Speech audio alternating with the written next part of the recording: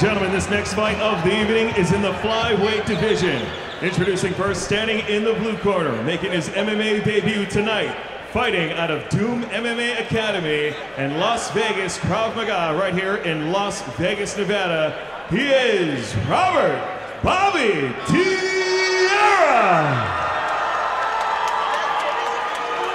Standing across the cage in the red corner with no wins and 1 loss, fighting out of House of Rue, Las Vegas, Nevada. This is DeAngelo, Soul Warrior Yates. Ref in charge of the action is Chris Taioni. Hey guys, you know the rules. I expect you to obey my commands, protect yourselves at all times, and correct mistakes. Guys, here, good luck. Here we go. An intense stare down there by Robert Tierra and DeAngelo Yates.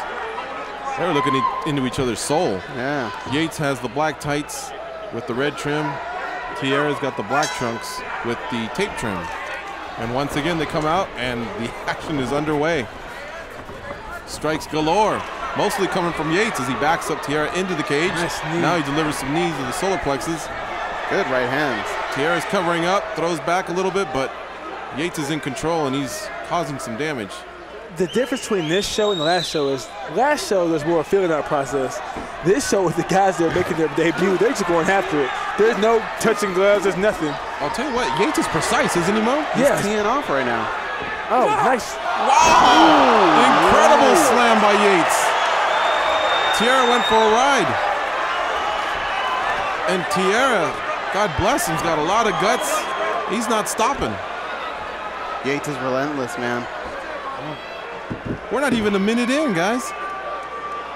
These guys are, for amateurs, these guys are pretty, they're getting after it. Yeah, I really liked Yates' poise there as he was striking Tierra. He was finding his mark, not a lot of wasted energy there. He was very efficient. Now Tierra right now is doing a good job of, doing a good job of defending this rear naked choke right now. He's been there for about past. Is that it? I'm not sure if that was a tap. No, Oh, but wow. the thing is that he heard something. He heard him go cough or make some type of grunting sound. Wow. I'm not sure about the flip there by Mr. Yates, but King Mo, you were saying that it looked like he may not have the choke. He didn't have it, but I think that I heard some type of grunt come from that area, and you know, sometimes when you yell ow or like a weird sound, the referee's like, hey, stopping it. Okay. And of course, not to say that these fights are any less than the fights we're used to seeing on the professional level, because they mean a lot to both parties, but this is the time to learn, right? This is the time to maybe be on the losing end of one of these calls. You can tell Tierra is definitely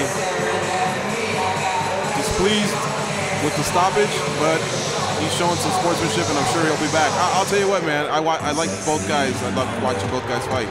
I can't wait to see both guys fight again. They were tough guys. Especially Tierra. Tierra shows, granted he was on the losing end of this fight, but he showed composure.